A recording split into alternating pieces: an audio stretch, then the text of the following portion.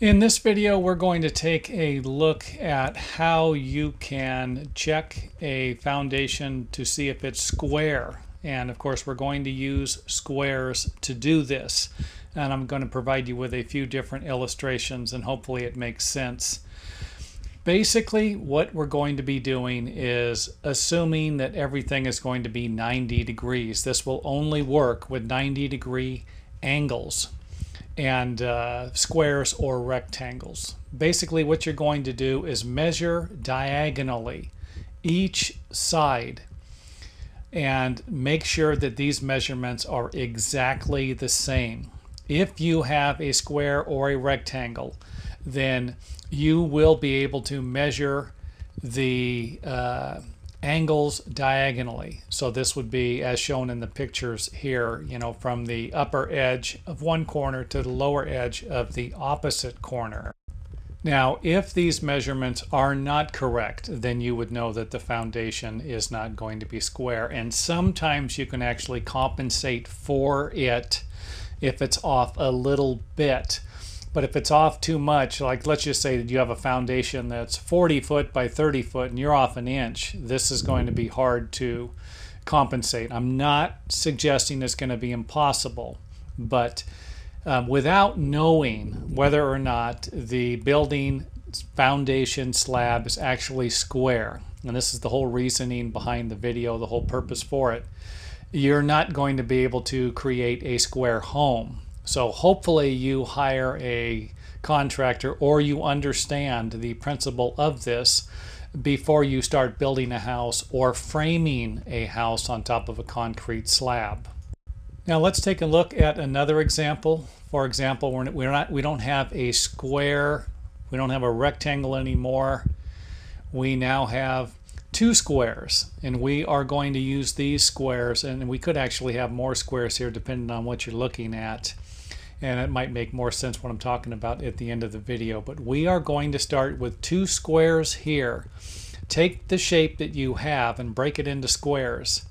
And then check these squares to see if they are perfect, if the angles are, the measurements are perfect and or not. And again, you can use this for different shapes. You're just going to have to get a little creative on how you go about figuring these shapes out and which ones you're actually going to use. Now, let's go to another more complicated shape. And the more complicated the shapes you have, the more squares or rectangles you're actually going to find inside of them, again, with a little creativity.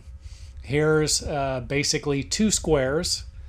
And again, we can use these squares to figure out the rest of the building to see if it's actually square or not. So for example, if we start with the largest rectangle in the center, we can actually just measure from the other parallel lines on the project to figure out whether or not the rest of the building is square.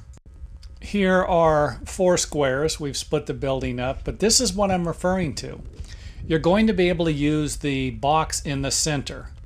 The largest, I would start with the largest box, largest rectangle, largest square you have in the building, and then simply, which the blue arrow is pointing to, and then you're simply going to use those lines as guides to figure out whether or not the rest of the building is square. And of course, when it's square, if you start with a square or a rectangle and you simply measure from that, this would be the distances that the black arrow would represent, but of course you're going to go in either direction.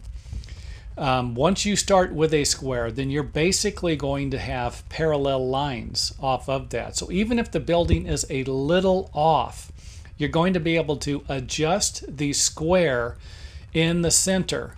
And you're going to have to tweak it just a little bit, and hopefully your anchor bolts and your plumbing, again, this will determine whether or not you would actually be able to make a building square that was not square to begin with.